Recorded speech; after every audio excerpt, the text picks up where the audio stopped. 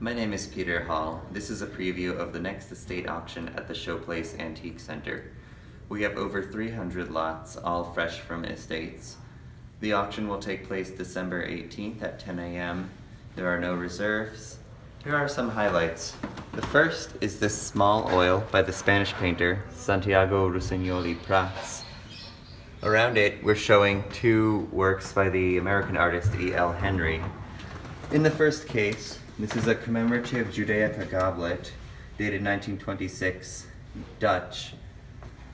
This is a pair of gilt brass, foxhead form doorstops, and above them, a pair of Chinese ancestor portraits, late 19th century. In the next case, this is a beautiful diamond necklace set in 18 karat gold, approximately 5 carats in weight. Some more art and furniture in this corner. This is a painting by James Irwin Billmeyer. In the next case, an interesting locket, William Spratling, Mexican silver and amethyst. Down below, some of our watches. This is a Doxa example in 14 karat rose gold. To its right, a vintage International Watch Co. example. Up above the cases here, we're showing a Grenfell rug, early 20th century, depicting flying mallards. To the left of that, an antique Audubon print showing the swallow-tailed kite.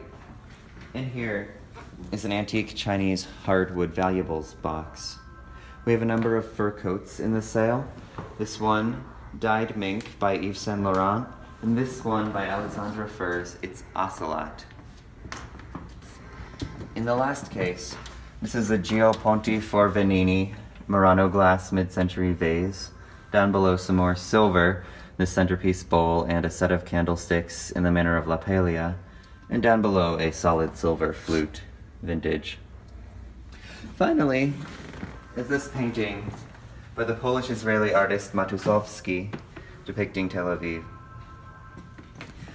We hope you can come to the auction at the Showplace, December 18th, 10 a.m. Thanks for watching. Bye.